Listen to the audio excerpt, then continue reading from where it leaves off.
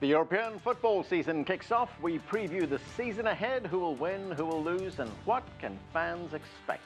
Hello, I'm Anand Naidu, and this is The Heat.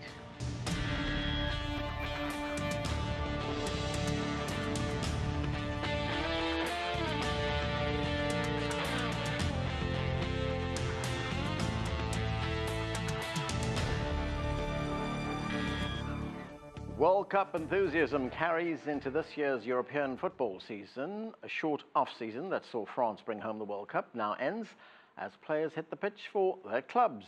The first games of the season concluded late Friday with Marseille topping Toulouse in a 4-0 rout in France, and Manchester United edged out Leicester City 2-1 in the first game of the English Premier League. Now, football is the most popular sport in the world with more than 4 billion fans. And Manchester United is the team with the most fans in all corners of the world, and I bet they're excited about today's opening game. Other top teams like Spain's Real Madrid and Barcelona also draw major international attention. La Liga kicks off next week. So what can fans, players and football watchers expect from the 2018-2019 season? Here now for more, Tim Vickery is the football journalist based in Rio de Janeiro. With us in the studio, Wang Guan is a correspondent and presenter here at CGTN and a football enthusiast. Kate Delaney joins us from Dallas. She's the host of the Kate Delaney Show on NBC Sports Radio and a longtime sports reporter. And with us on set is Charles Boehm, a contributing editor at MLSsoccer.com. Thanks to all of you for being with us. Tim, let's start in Rio in Brazil, a place some people call the spiritual home of football. So we've just had the World Cup, still fresh in our minds, that big French win. England came very close, but not close enough. But now we have the European season just about to open. The EPL's already opened. What are your expectations ahead of the big season?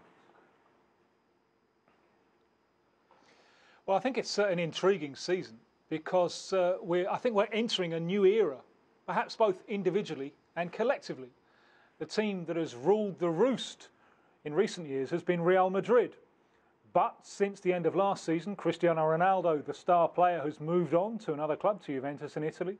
The coach, Zinedine Zidane, has stepped down. So it's a new Real Madrid. Are they still going to be as strong? Who else is going to challenge them? So we have a question mark there. We also have a question mark individually.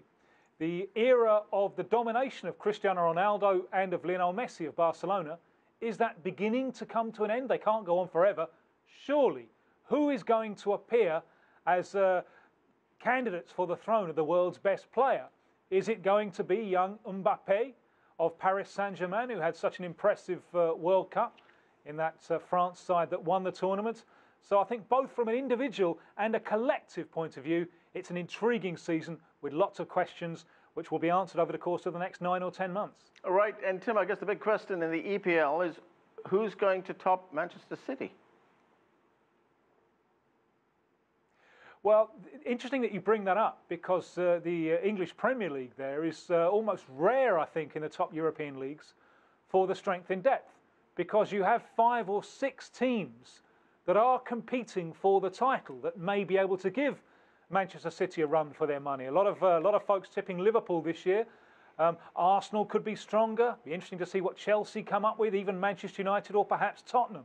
If you look at most of the major European leagues, we're looking at a scenario of dominance by 1, 2 or at most 3 teams. And I wonder what this will mean for the long term of the game. All right, let's bring in Kate from Dallas. Kate, looking at the upcoming season through the lens of the last World Cup, what are you expecting to see, not just here in the United States, but abroad as well? Well, I'll tell you, I think Tim made some great points. What are we going to see, especially when we talk about some of the changes with Real Madrid, let's say, if we go in that direction, individual versus the collective, I think is the big story there. And we saw today Paul Pogba, what's going to happen with him? Is he going to stay ultimately, or with that deadline looming, does he move to Barcelona? Is there still something in the wind there? Manchester United, I think, will be much more challenging than some people think. But then, of course, there's ultimately the controversy as to whether or not he stays. And then, of course, we saw Luke Shaw, who looked a lot better. I think Manchester U may be in the running for this, although if you absolutely said you have to pick somebody to do this, I'm going to say it's going to be Manchester City again, because we saw how easily they did it last time, maybe Liverpool, but I think it's wide open and much more interesting. Charles, sadly, the United States was not in the World Cup, but I don't want to remind you all the time, but feel free. It is what it is, as they say. It is what it is. But there was a huge following here in the World Cup. We saw that all over the country. But let's look at the league here in the United States, the MLS. One big signing, Wayne Rooney going to DC United right here in the nation's capital. What does that do for football here? I think the past year or two, we're seeing an increasing openness as MLS joins the sort of the world market, both in terms of transfers, in terms of awareness around the globe. Rooney's another example of a player coming, perhaps associated with the retirement league stigma, but he's only 32 years old. He's got a lot left in him, something to prove. But we still have this sort of MLS has had this sort of traditionally awkward maybe relationship with the rest of world football, and you see it in simply calendar terms. Right now, the European leagues are kicking off, and MLS is entering its stretch run, playing from March through to December. So that alone kind of makes it a little bit of a different rhythm. You raised a good point there, and that is the MLS getting involved in the international market. Why has it taken so long? The money's here, isn't it?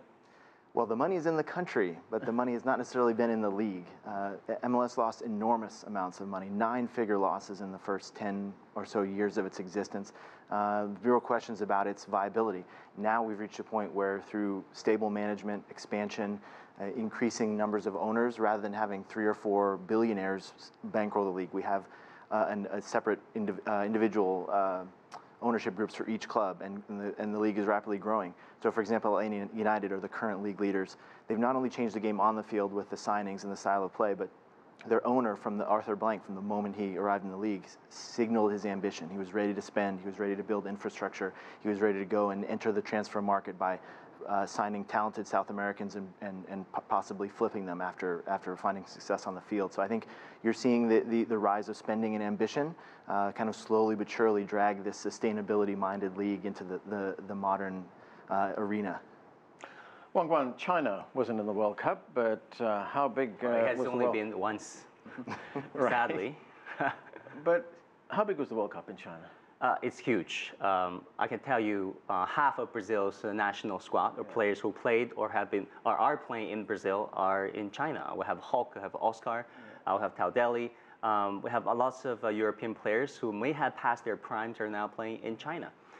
It's a huge market. It's where the money is. It's where the passion is. With the China's going abroad strategy of its firms, it went on a spending spree. We acquired AC Milan, we acquired Atletico Madrid in the past 2 years. And also, if you look at the World Cup in Russia, all the billboards, advertisement half of them are Chinese. It's because lots of Chinese firms, along with China's economic rise, have all the cash to burn in terms of marketing, in terms of doing publicity. So lots of money around. And also, China is a big football nation. This may sound counterintuitive, but huge football fan base. In this Russia World Cup, nearly 400 million clicks or views every single day for CCTV Sports' multiple platforms. It's our sister network. So a big following, 850 million fans following them on WeChat. So China is very big. I mean, it's got very ambitious plans. Its plans backed right up to the top. President Xi Jinping has said he wants China to be a world football power by 2050, and we could be seeing big players coming out of China much sooner. But what about the Chinese following for the European leagues, the EPL for one, other leagues in Europe? It has been huge. When I often get to ask this question, why are Chinese so enthusiastic about football? Because back in the 90s, when China just opened its border, the only live sporting event that we can watch was Serie A of Italy. So that's our first exposure to live sporting event or live anything. So for 4 or 5 years, we watched Italian football. And then it was Bundesliga, but it didn't quite get as big. And then there was English Premier League. So it was huge. And the craze for football coincided with the rise of China's English language education. So 100 million people speak English as a second language. I think that really explained the enthusiasm of the Chinese fans for the English Premier League in particular. And I think Man United's biggest following outside of Manchester is I know actually it's your in team. China. Well, I have another team that I prefer, but yes, Manchester United.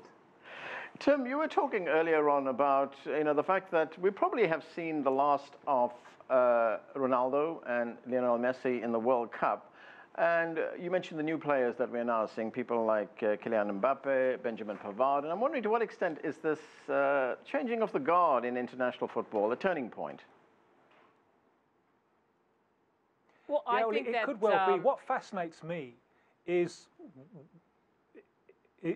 whether in the future we're going to be having superstars produced in China or superstars produced in the United States. If you look back at the last 35 years of football, the game has changed so much because of the influence of television. It's globalized, but it's globalized on European terms, where Europe brings in players from the four corners of the globe, puts them in its major leagues, and sells that spectacle to the world. Well, now I'm fascinated hearing about the growth of Major League Soccer, the growth of football in China. Are we moving towards a more multi-polarized football world where China is producing players, where the United States is producing players, where Major League Soccer and the league in China can be alternate poles to football in Europe? Do people think that's where we're going? Because that is a question which I think is fundamental to the future of the game. Kate, you wanted to say something? Yeah, I was going to, I'm sorry to step in there. That's I was fine. chomping at the bit. But I think he nailed it exactly. We're seeing the globalization and then the feeder system. If that also becomes what happens with the MLS, I think that just grows even bigger, the love for football, European style, obviously, because not to be confused with American football, which gets underway in another month or so. And I think in the United States, that's kind of where we butt heads with American football versus what we would call, obviously, soccer. But to what Charles's point was before, the MLS now with varied owners, I think it gives it a better chance, better marketing, better ways to attract some of these kids that are involved in soccer. And I think it's complete globalization.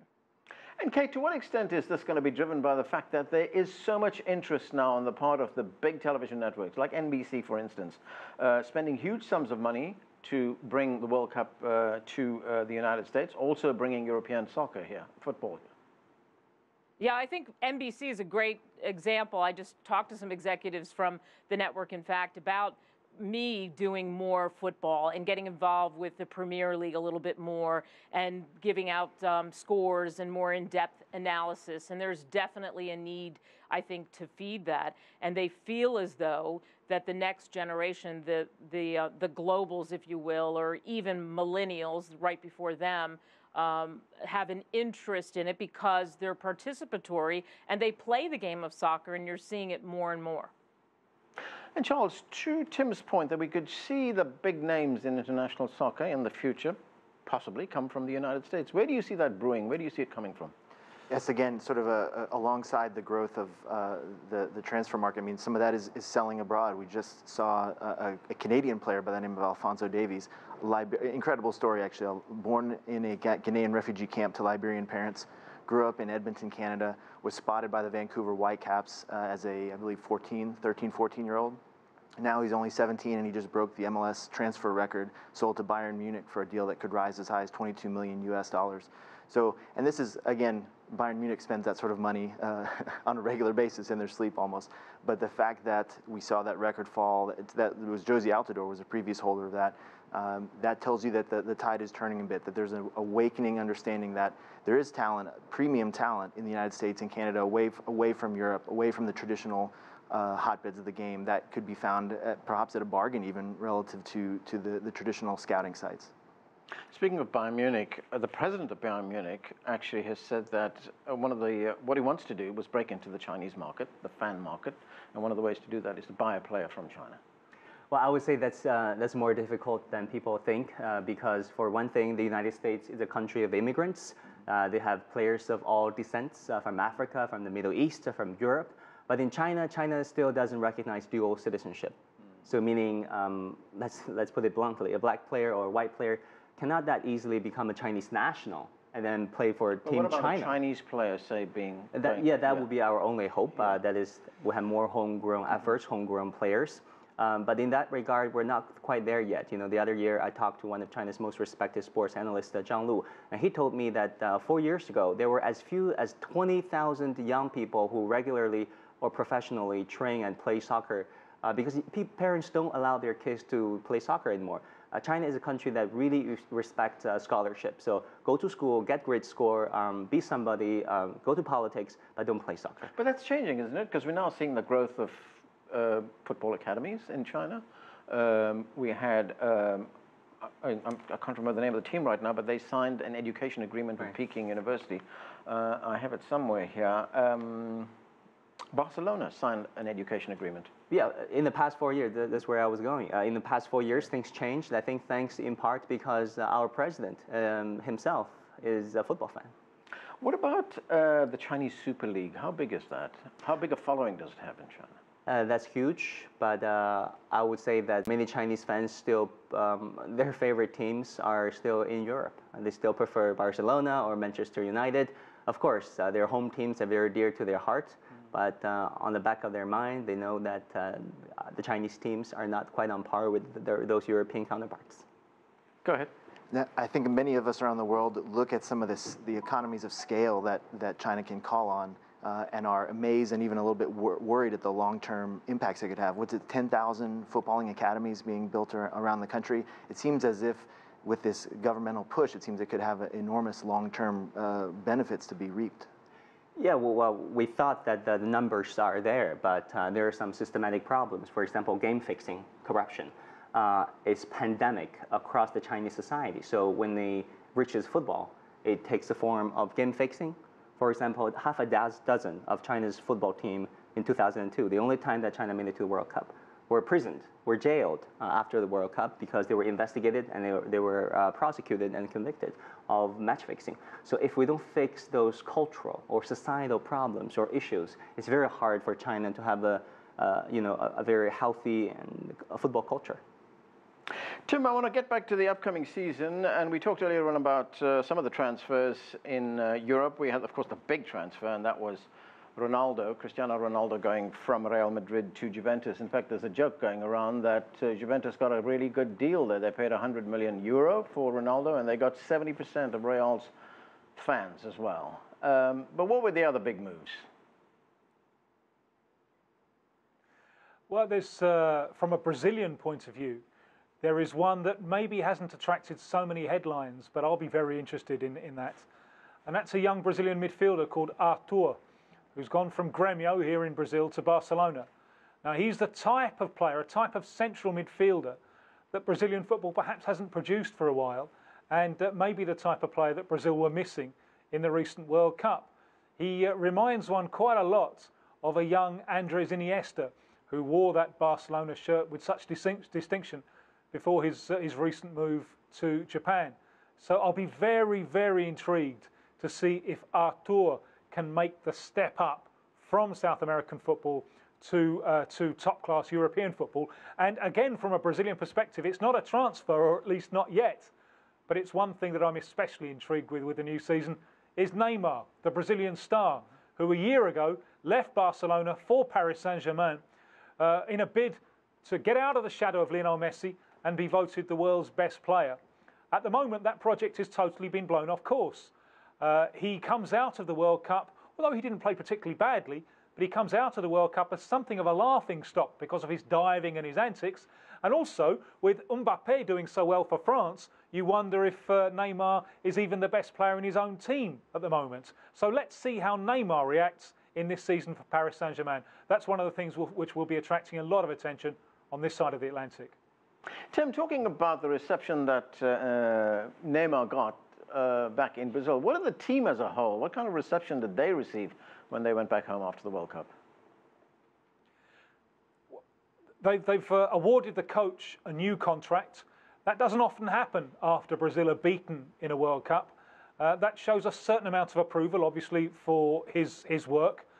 But, you know, in Brazil, really, there are only two possible results in a World Cup. Either you win it or you lose it. It's like heads or tails in a contest that includes 32 countries. So I feel a little bit sad for them, in a way, because it's so hard for them to enjoy the ride. Because unless you win it, the whole thing is a defeat. I was back in England for the last week of the World Cup, and I enjoyed the semi-final there with England losing against Croatia. But there was a real feel from the English public that they were enjoying the ride, win or lose at the end. In Brazil, because the expectations are so high, it's difficult to really enjoy the ride unless you bring that trophy home. Kate, here in the United States, we get a lot of the big European teams coming here to play, mostly exhibition matches, but I've heard two complaints about that. One is that it's very expensive to go to those games. The other is that in many instances, managers are not very keen to showcase their big stars because these are exhibition games. They don't want to take a chance. Players could get injured. But how does that help the game here in the United States?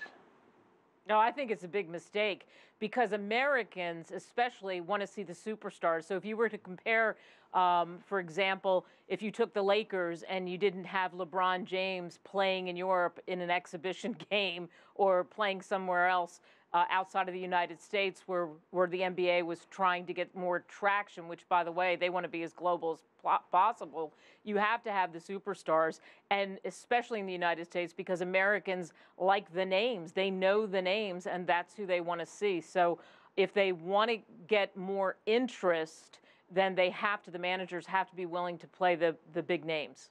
What is your feeling on that, Charles, getting the big teams from Europe to come here more often? Well, we've seen the international friendly sort of cycle turn into something more formalized with the International Champions Cup, which is an attempt to make it more of a tournament.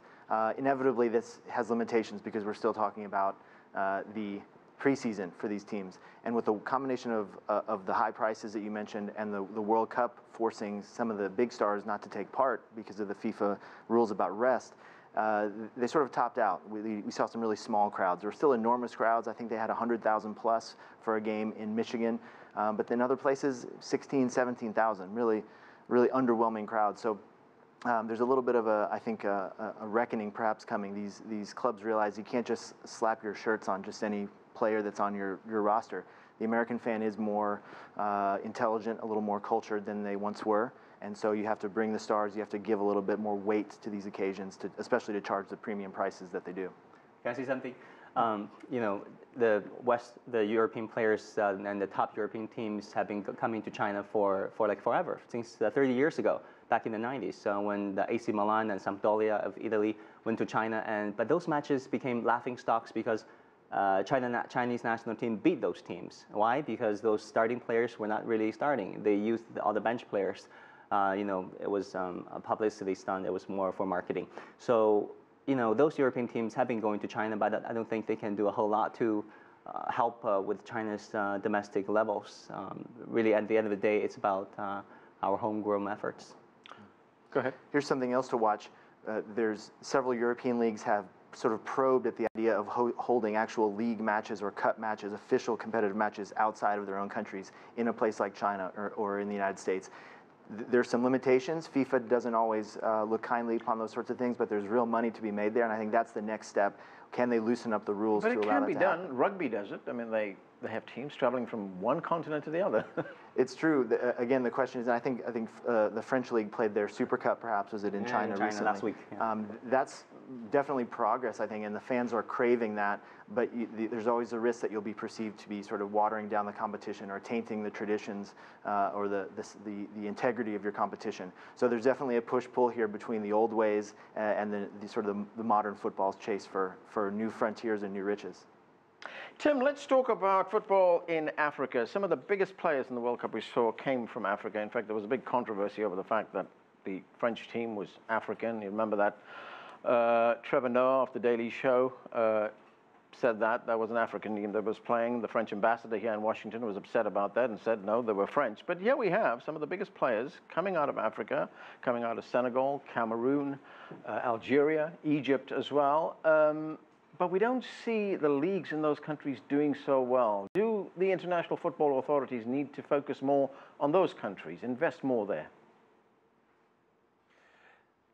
Yeah, and I think that this process of globalization can make it very, very difficult for leagues in the peripheries. And here in South America, for example, much more established football than in Africa, But the game here in South America has just become an export industry. It used to be sugar or coffee. Now it's footballers. So the local football ends up selling its stars rather than selling its spectacle. And I think that's even more true of leagues in Africa that don't have the same tradition. It's very, very hard to strengthen domestic football in the era of globalization, because what I hear of so many people in Africa are more concerned with Chelsea in the English Premier League than they are with their own domestic club. And that obviously is counterproductive. That's why I look with certain dim eyes on this idea of taking English Premier League games to other countries. As well as taking the game away from its original fans, it's also, I would doubt, its beneficial effect on the game in the countries where you're taking these games to, because how can the local teams compete if they've got the global giants coming and winning supporters? So it's very, very hard, I think, in this globalized era where everyone can sit and watch Real Madrid and Barcelona and Manchester United. It's very hard for football to develop all around the world. And Kate, you know, you have this anomaly here in the United States. I don't know how one explains it, but you take women's football in the United States, one of the best teams in the world. How does one explain that against the fact that the men's team is not as great as the women's team? Boy, that's the million-dollar question, and honestly, I think that's a huge problem. If you look at, for example, the ratings for France and Croatia, for all of us who love the great game of football, aka soccer, here in the United States, we watched, but you had, what, 11.3 million watching the final on Fox, and I think that Americans get even more involved would get more involved when the men are better, and we've seen that before. I think part of the problem is you've got some great kids that get lost in all of this, and Charles could probably talk to that, who are inner city kids who aren't on some of these clubs and don't get fed into the system where maybe they could be seen and groomed a little bit more. Charles, very quickly, I'm going to go around. I've got about 40 seconds left, 10 seconds each. What's your biggest prediction for the upcoming season around the world? Well, I think Real Madrid, after years of dominance in the Champions League, they're going to have to give up the crown. We'll see a new champion in UEFA. Tim Vickery? Always make your predictions after the event, but I hope at the end of the season, football has done its silent work to make friends and bring people together, because that's the most important side as far as I'm concerned. Okay, Kate, what's your biggest prediction? My biggest prediction is that Stan Kroenke, who now is involved with the Arsenal and dumped so much money into it, and that whole privatization thing is going to cause a bit of a stir. And maybe Arsenal will end up higher up there than many people think. I think they're predicted third right now. I like them to do a little bit better. Okay, Wang Guan, 10 seconds. I think there will be a revival of Serie A, of Italian football. Okay, we shall see. Well, big players going to Juventus, right? That's it for this edition of The Heat. I'm Arnold Naidu in Washington, D.C. Thanks for being with us.